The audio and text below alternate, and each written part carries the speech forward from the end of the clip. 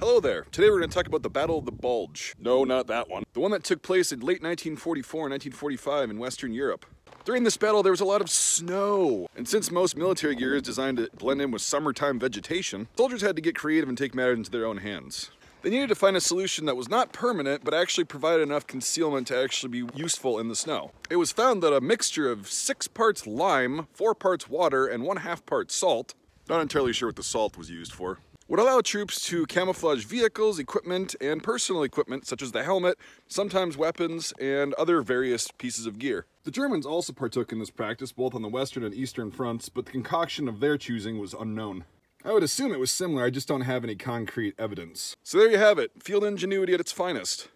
Thanks for watching everybody. If you liked this video, you know what to do.